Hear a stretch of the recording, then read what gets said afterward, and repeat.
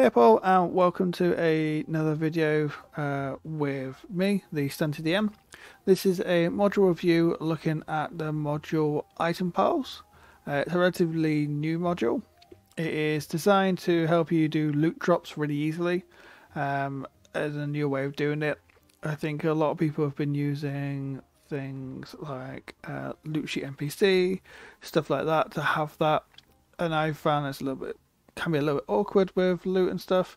It's an alternative way of doing it. So the settings are really simple. There's not really much to it, so I'm not going to bother going through those. Most of them are pre-configured. What you do need is an actor. All you need is one of these. So when you create an actor, you'll see now there is this little symbol, little like folded box. Click it, and you'll see this option for loot pile pop up. So you got these other settings, but the main one is here. If you go activate or enable, sorry, you can now have all these things. So delete when empty, stuff like that. And then if I close this, you can now see that loot pile is showing that it is a new configuration. So on here, you can see this is all set up. You can change this. So that one of the settings on there, you can override the type of coinage. So you can not have Electrum, for example, stuff like that. And all you need to do is to add items, take it, drag it on, say, are you sure? Yes. So let's add a couple of things on there. So the wand. Okay, then I go update pile. And then I want to drag this onto the map here. And I'm going to switch to my player's view. So you see there, now I got this. So this player is going to open up the chest. Oh, needs to be closer to interact with it, which is quite nice. There we go. You can now see that there's no currency because there's nothing in there.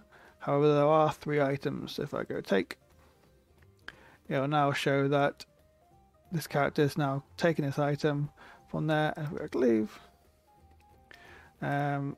and if I want to go back and if we go take,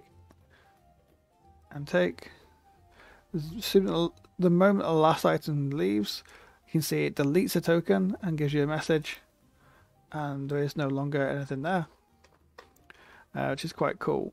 And the other thing is you do request a trade. So request a trade. I want to do go back to DM. DM is going to trade as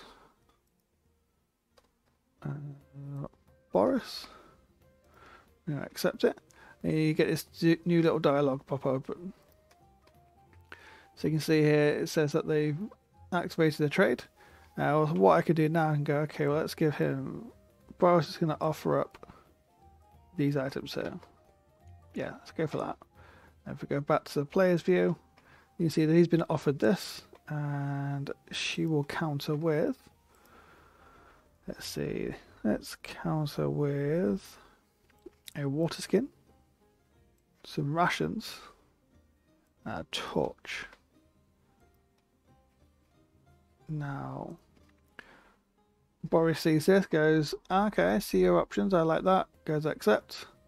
What will happen now is, see it's vanished. It's now added those items onto my character sheet here, and it'll add the same onto the other character sheet. You can see that it tells you in chat, and you can. This is an option. You can choose it not to show in chat if you don't want to have that kind of reflection. But the quite cool thing is you can put it so that people can see. Okay, well, what was traded, what was taken.